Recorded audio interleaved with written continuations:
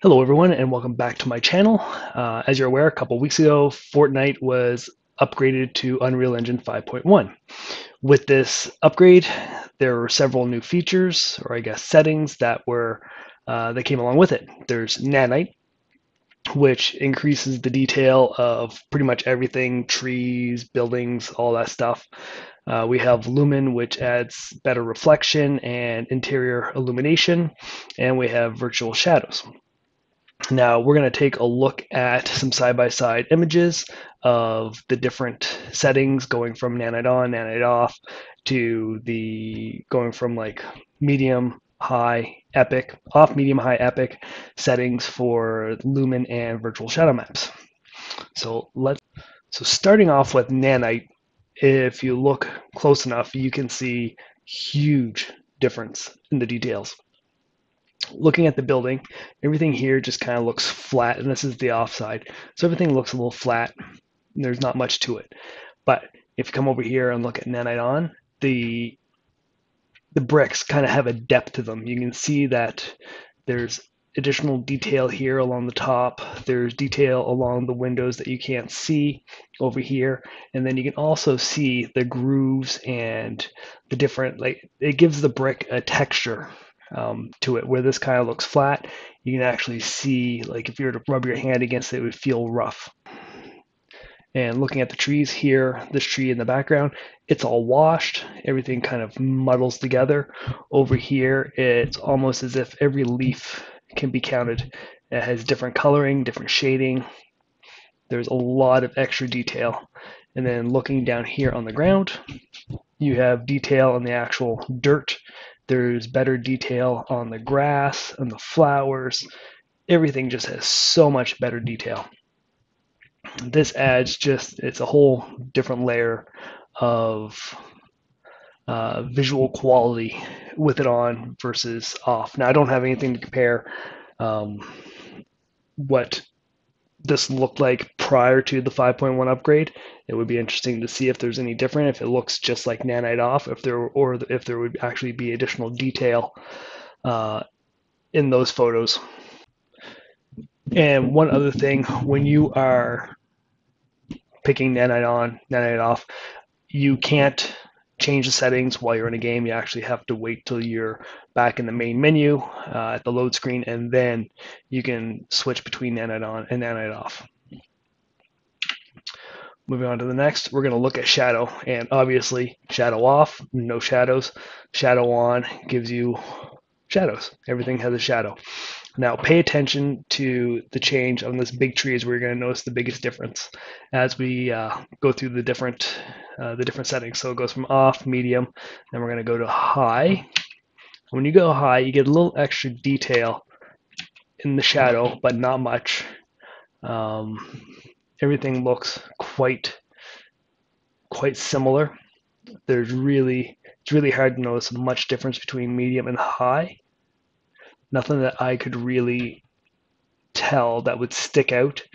It does look like the trees have a little bit more shadow from one tree to the next instead of it just being on the ground. Oh wait, no, that's on medium. So yeah, it's not much here. But when we do go up from high to epic, you can see a lot more detail. So it is starting to, I think if there was a cloud coming by or something like that, making it a little bit more overcast. But here you have some big gaps and all that. But when you come over here and look at the epic, there's a lot of tiny little bits of light coming in. So it just has better, I don't know if ray tracing would be the right word, but it has better tracing of where there's going to be gaps within the leaves to create a shadow on the ground. Same with down here, where this is kind of like one big lump. You see like little tiny bits of light coming through instead of one big shadow. So it just has more detail. Honestly, when you're playing the game, I don't know if you'd actually noticed much difference, and if it's even worth the impact to your FPS while you're playing the game to go up from even on medium to high to epic. Reflections, here you do, yeah, things do get quite noticeable. So here with reflections off, you're just kind of getting the shadow. if you pay attention to this side here, this is where you're going to see some big change. Well, you'll see it over here too, but this is the easiest to describe, because right here you see shadow. Then once you put it, it's called screen space. It doesn't have low or medium or high or epic. It goes screen space. And on top of the shadow, you're starting to see the mountain reflection. That's right here. And you're seeing a little bit of that mountain reflection here as well.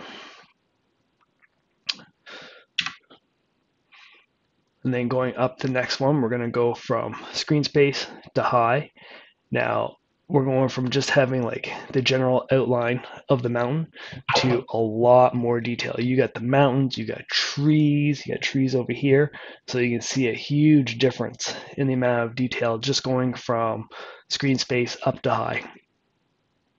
You're even seeing more of a color reflection right here. It's pretty dark, not a whole lot of color, but you got like red, green, a lot more colors being reflected in the next step up.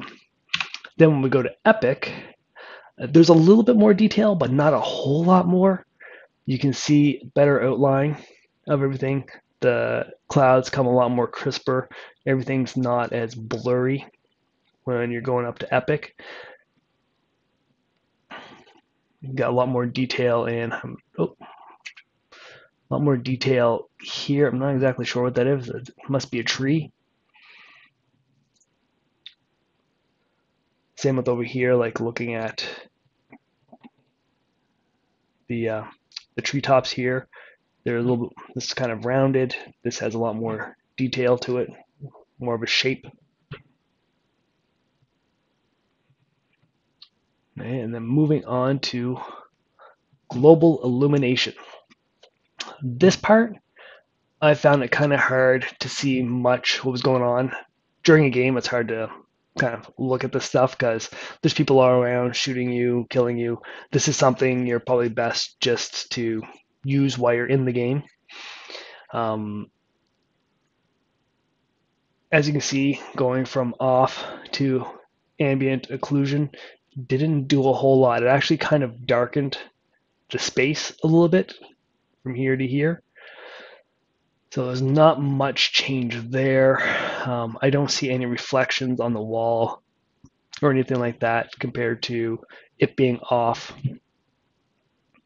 So here I didn't see much. But when we stepped up from ambient occlusion to lumen high, it actually brightens the space up. You got some of the reflection right here. Everything got a lot brighter. It's more along the lines of what you expect if the sun was shining into a room and then all that light was reflecting everywhere to brighten the room up. So you go from here, which is kind of dark, up to more of a almost ray tracing style lighting. And then moving on to the next one, which is Lumen Epic. Again, going from high to epic, I don't see much of a difference. The lighting, it looks like it might have gotten a little brighter in the room, but there's not much difference that I can point out when looking. It's hard to use these the light coming in through the window as a frame of reference because as we go along, the sun's moving. But that could be it. Maybe it's just that when you go from Lumen Epic or Lumen High up to Lumen Epic, it has a better directional correlation with the sun and how it should come in through the windows, where this doesn't. But this is something you'd probably see a little bit better live while you're playing around within a room, and then just keep moving the settings up and up. Using screen grabs, it just doesn't do as much justice for this one anyways than it would the other, like shadow and Nanite and the other settings. So what is everyone's opinion of the new upgrade to 5.1? Do you like the additional detail, like with Nanite, reflections, the global illumination, shadow? There is a hit to performance just because it requires extra processing power to do all that. Do you enjoy having the extra detail and a hit to performance, or would you rather go back to the way it was and have less detail and better performance on your system? Anyways, if you found this video helpful or useful, please like, comment, subscribe to my channel. Thanks. Bye.